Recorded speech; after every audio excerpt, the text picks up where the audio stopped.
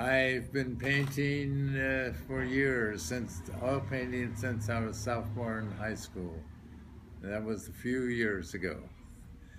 And I've done buildings, I've done flowers, I've done Santa Clauses, pumpkins, animals, buildings.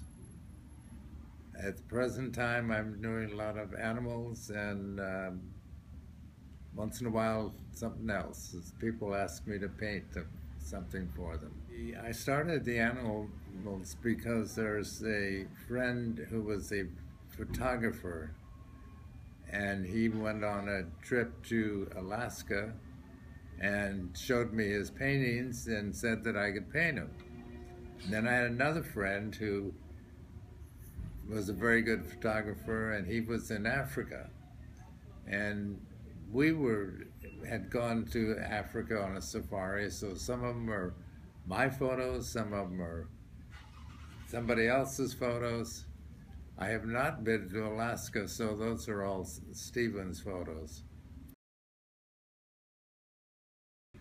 I do my drawings in a big tablet, because I don't like to draw on the canvas and erase a lot.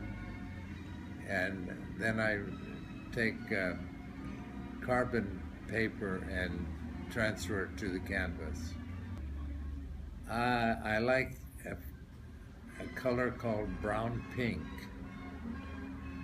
and you get various shades of, and when you put white to it,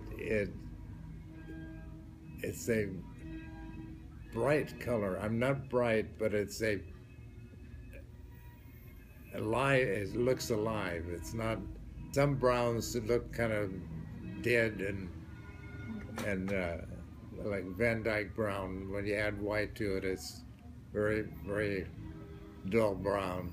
But brown pink gives a brightness, and I add it to other browns sometimes just to liven them up. I paint for a while, sometimes an hour, 2 hours, and then I go away. And I do something else for a half hour or something like that. And then I go back and see if I like what I did. If I don't, I move the oil painting around.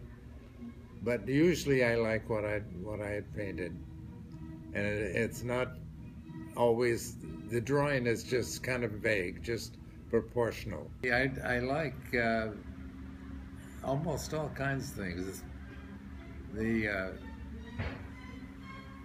There's some that are just a one-color canvas that I don't go for, but almost any style I like. I mean, I can see something that is meaning to it.